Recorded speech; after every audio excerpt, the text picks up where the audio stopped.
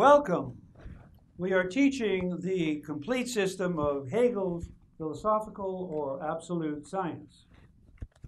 Last time we discussed what is absolute science and how was it discovered, gave a brief overview of the Phenomenology of Spirit, and surveyed Hegel's famous introduction to the phenomenology. Today, we will take up the phenomenology's first main division, A, consciousness, and watch how we make the transition to B, self-consciousness. A, consciousness. By consciousness, Hegel means consciousness of an other, an independent object which would exist even if consciousness or a subject did not exist. An object or other, such as a sensuous this, perceptual thing, or conceptual force or law. In the experience that follows, all these objects will prove contradictory, and the result will be consciousness not of an other, but of consciousness itself, i.e., self-consciousness. What we witness here, a la Plato, is simply the birth of the universal, our first foray above the divided line and outside the cave of sense individuals into true reality and the intelligible world of the concept. So, as the science of appearing knowledge, we will start with the most elementary and immediate knowledge shape and watch how of itself it will gradually be transformed, ultimately, into true or absolute knowledge, the absolute concept. Hence, we begin the ascent to science with the knowledge Hegel calls sense certainty, or the this and meaning. Our main question will be, why does our experience of the object as a this, a unique individual, show the object to be in reality a not this, a universal? First, a summary. Immediate knowledge, or sense certainty, is just a knowledge of the immediate, the this, here, now, a unique individual. We then compare the concept of the object, the criterion or standard, with the object as experienced to see if they correspond. The concept or criterion being immediacy or pure being, i.e., an object as not mediated or containing differences, qualities, negation, or relation to other things. Thus, the now is first night, and then day, 9:01 a.m., then 9:02 a.m., and so on. What abides in all these differences or negations is the self-same now as universal, not the immediate individual now. It is the same with the here. Here is a tree, then a house, etc. Here also has a right, a left, a before, an after, and above, a below. What remains in all these different heres is the one universal here. Therefore, the this is not an immediate individual this, but in reality a mediated universal this, a sense or conditioned universal. This is the truth or what is. Now, a more detailed account of the dialectic, which has three moments. That of the object, since certainty claims its immediacy to lie in the object. That of the subject, its immediacy now lies in the subject. And that of the subject and object, its immediacy is now held to lie in the whole of sense certainty, or in pointing out. Before we begin, there are 3 points to make. In the opening paragraph, Hegel mentions the word object 3 times. Since we are doing a phenomenology, a study of the phenomenon of knowledge, by object, Hegel here means the knowledge itself that we are investigating, comprised of its 2 sides, the knowing or consciousness and its object, and not the object of knowing, such as this thing or force. Throughout the phenomenology, we will be dealing with a 3-tiered structure, namely consciousness of the object. The first consciousness is that of the phenomenologist or ourselves, the we. The second consciousness is that of the candidate, shape, Gestalt, or knowledge we are currently investigating to see if it qualifies as genuine or absolute knowledge. In the second paragraph, we discover that while sense certainty seems initially to be the richest and truest knowledge, since there is no limit in space and time to the wealth the senses contain, and since nothing has yet been omitted from the object of sense, certainty is in fact, quote, the most abstract and poorest truth. For all it can say about the thing it knows and is certain of is, it is.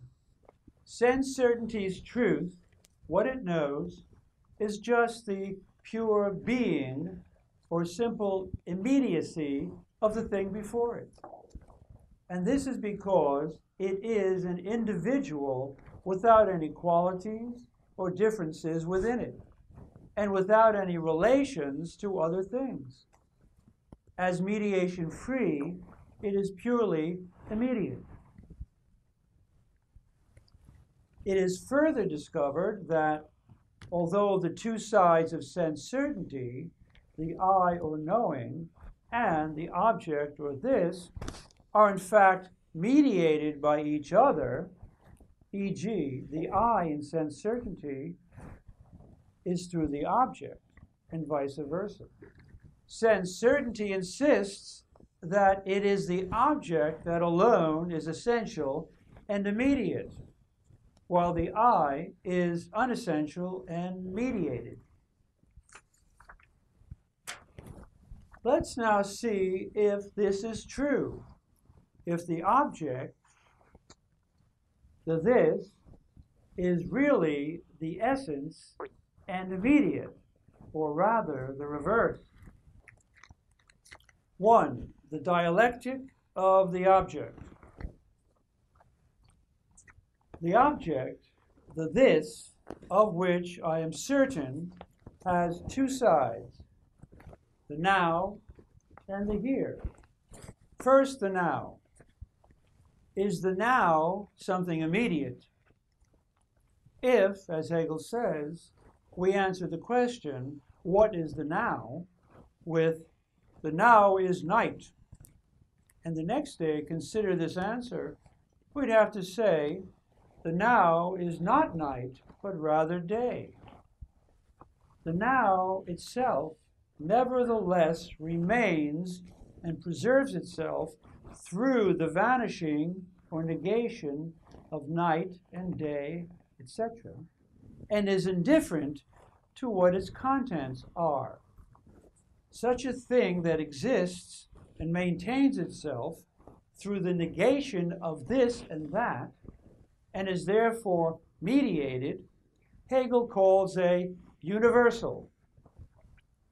Hence, the now, the object of sense certainty, is not something immediate and individual, but rather something mediated and universal.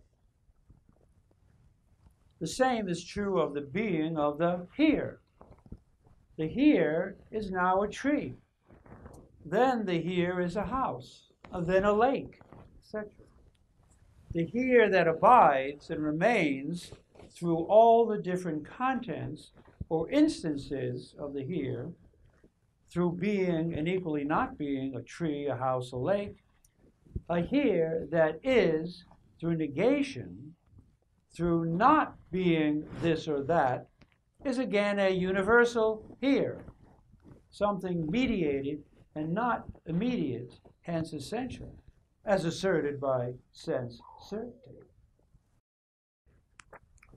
But sense certainty will not give up. Being forced to abandon the object as the source of its certainty, its immediacy, and its essence, it now turns to the subject and claims its certainty and immediacy to be found there, namely, in the immediacy of my seeing and hearing. As Hegel says, quote, sense certainty's truth is in the object as my object, or in its being mine. It is because I know it. Sense certainty, though expelled from the object, is not yet thereby overcome, but only driven back into the I. End quote. 2. The dialectic of the subject. Thus, the certainty of what I know is now in the immediacy of my seeing it. I, this singular individual I, see the tree and assert that the here is a tree. However, another individual I sees a house and asserts that the here is a house instead. Both have the same validation, the immediacy of seeing, but one truth vanishes in the other. What nevertheless remains is the I as universal, the I as a simple seeing, a seeing of neither the house or tree, and mediated by the negation of tree, house, etc. Hence the I, like now, here, or this, is merely universal.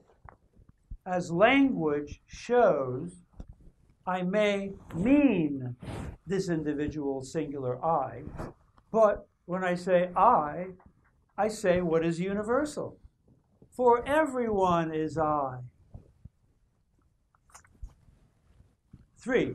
The dialectic of the subject and object. Forced out of the object, and now the subject, neither being the essential, sense certainty retreats to its last stronghold. It puts the whole of sense certainty to the test as the essence of its immediacy. Thus, sense certainty now sticks firmly to one immediate relation. The now is day.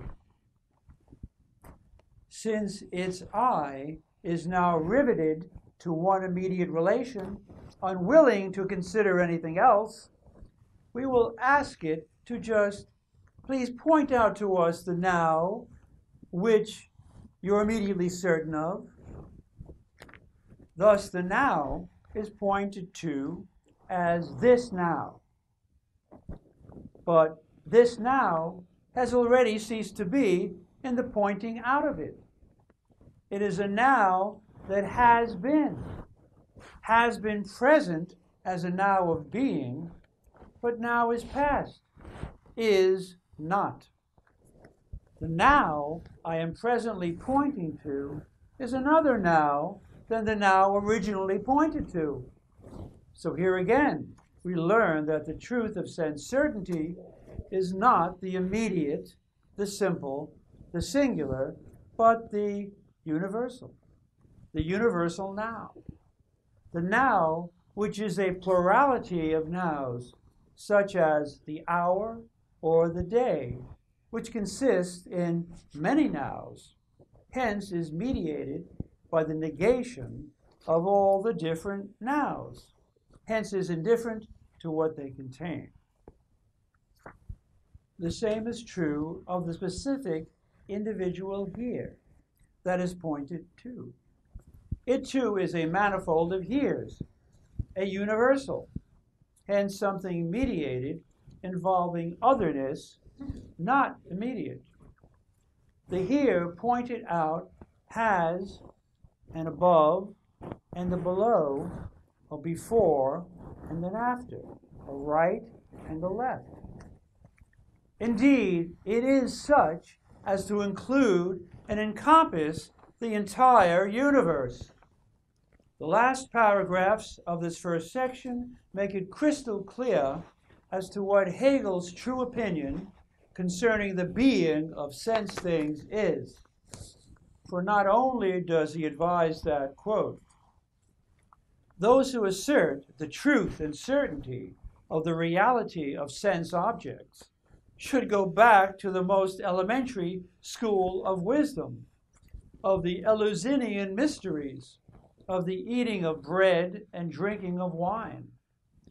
But he also notes that even the animals are not as stupid as these sense realist metaphysicians, and are profoundly initiated into this wisdom of the true nothingness of sensuous things, end quote.